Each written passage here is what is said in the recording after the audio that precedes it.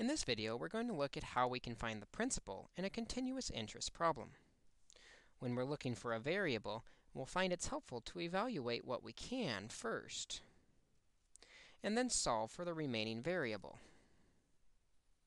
In this first example, again, we'll look for the key phrase, compounded continuously.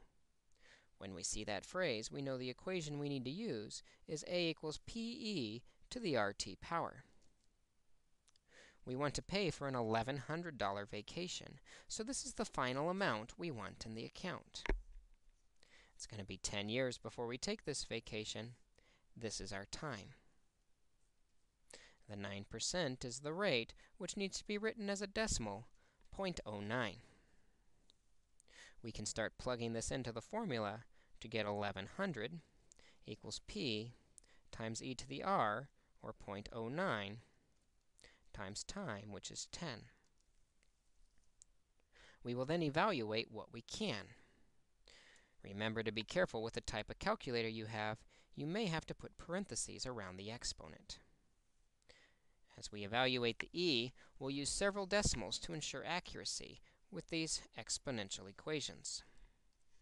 E to the 0.09 times 10 is 2.45960311 times our principal. To get the principal alone, we simply have to divide by this decimal on both sides.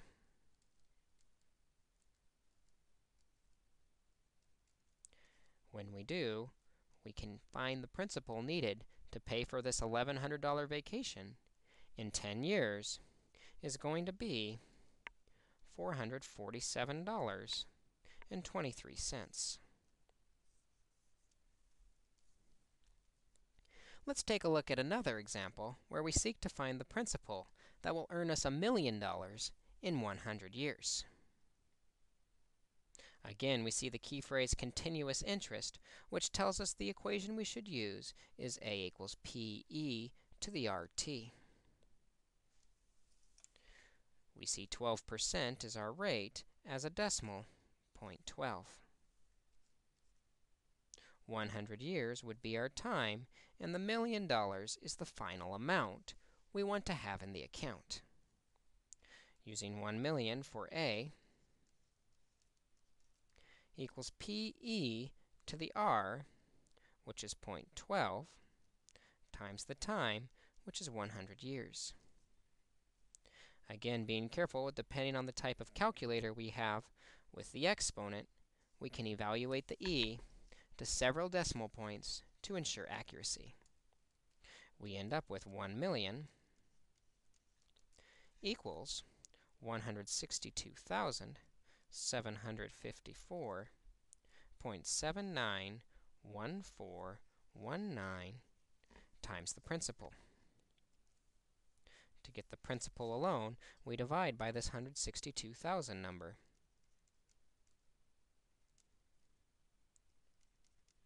On both sides.